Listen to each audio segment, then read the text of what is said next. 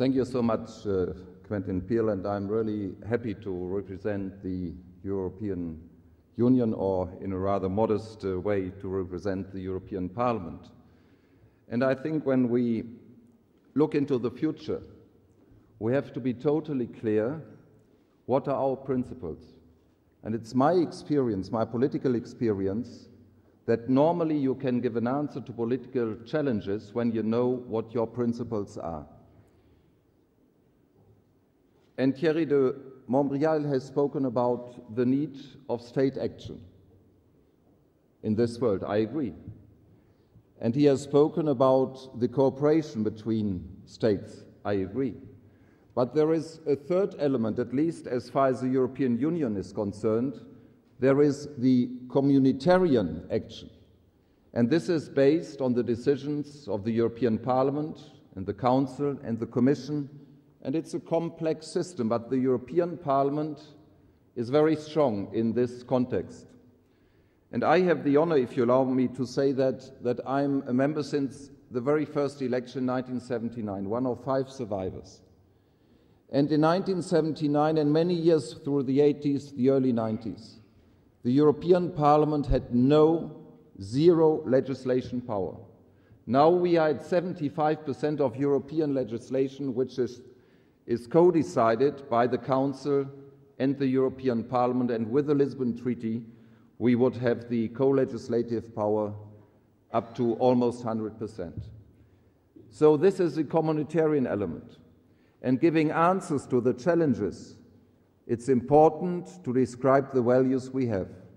And the values of the European Union are the dignity of the human being, the human rights, democracy, legal order, peace, freedom, and this is very important, the principles of solidarity and subsidiarity.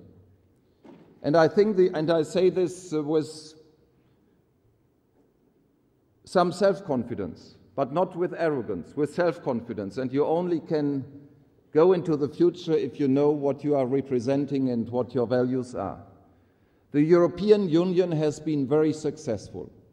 If somebody would have told me in 1979 that today, the 6th of October 2008, the President of Estonia, Toomas Hendrik Ilves, representing a free Estonia, would be here, and his country would be member of the European Union, a union of values, since the 1st of May 2004, my answer would have been, this will not happen in our lifetime. It has happened.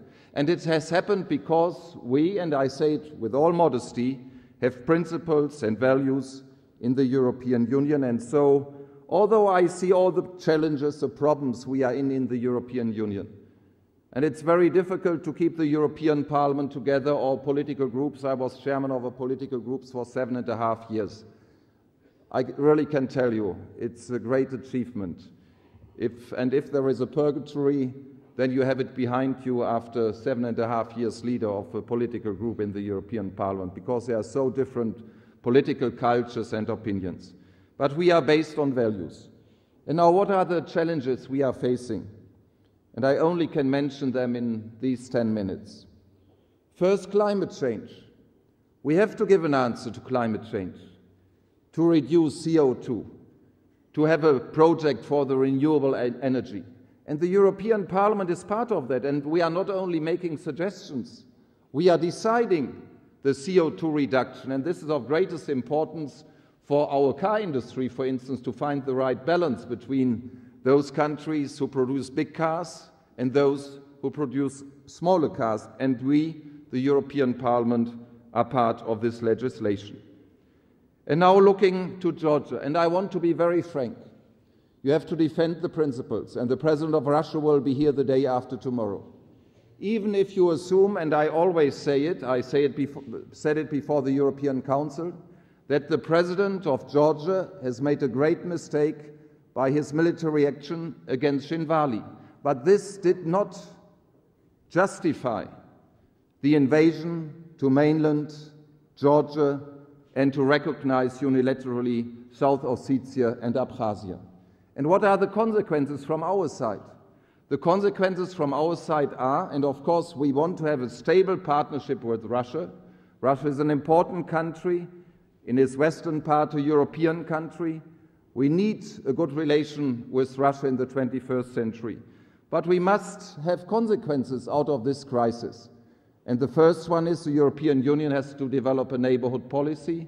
And secondly, we need energy diversification. And I'm very much in favor of building Nabucco, the South Line, the pipeline, so that we are less independent, and I think we have to take the necessary decisions.